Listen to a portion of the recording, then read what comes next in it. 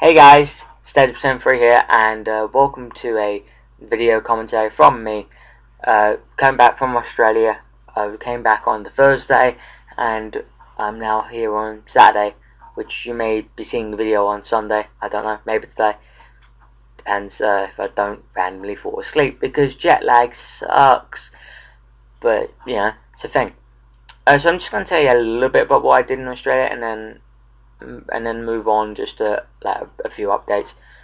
So what I did to Australia did in Australia, I mainly went to actually I only went 4 times, but in the 3 weeks I spent there, I mainly spent time with my family because my brother lives over in Australia at the moment. We don't see him a lot, obviously, so I was mainly doing that. But I went to a card shop 4 times in the 3 weeks called Neko Cards.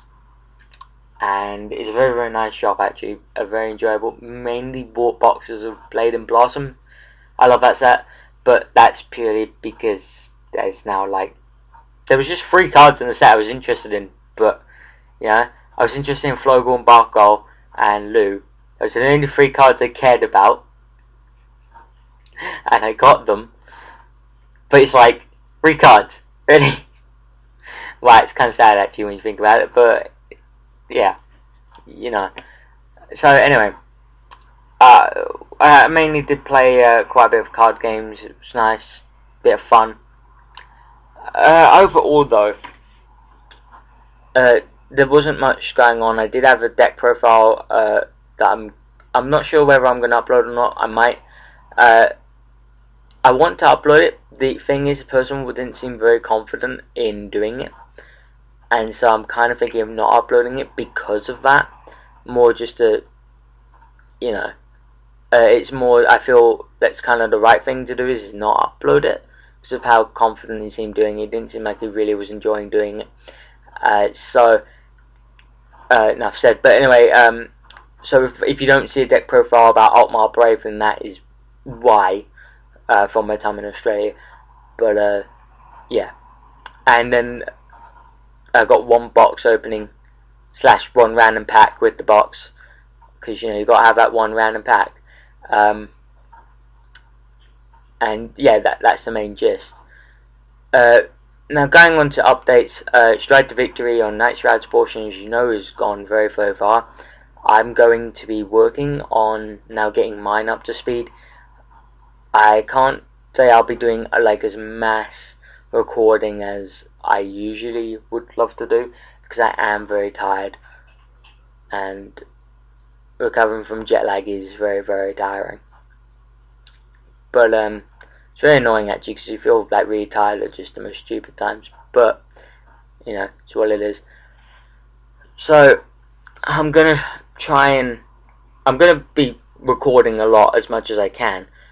Can't say I'll be uploading right off the bat though. I'll probably have to I might just send it to Night Shroud to upload, because he's been doing the uploads whilst I've been away. So I might just give him to him so he can do it. If not, I'll be uploading, but I'll be uploading very slowly. But hopefully I should be able to get to a good schedule and catch up with Night Shroud on his portion of the episodes. Which, yeah, enough said really. I'm going to try and get a few deck profiles of people around here, and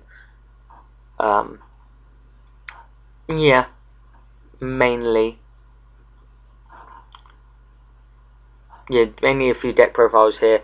I think Night Shroud he's finished Raging Form Abyss, so I'm going to get a deck profile of that. I have Fang Blaster that I want to finish. I only need 6 cards left, and then you know, so that's pretty good. Anyway, I'll end it here. Thank you guys for watching.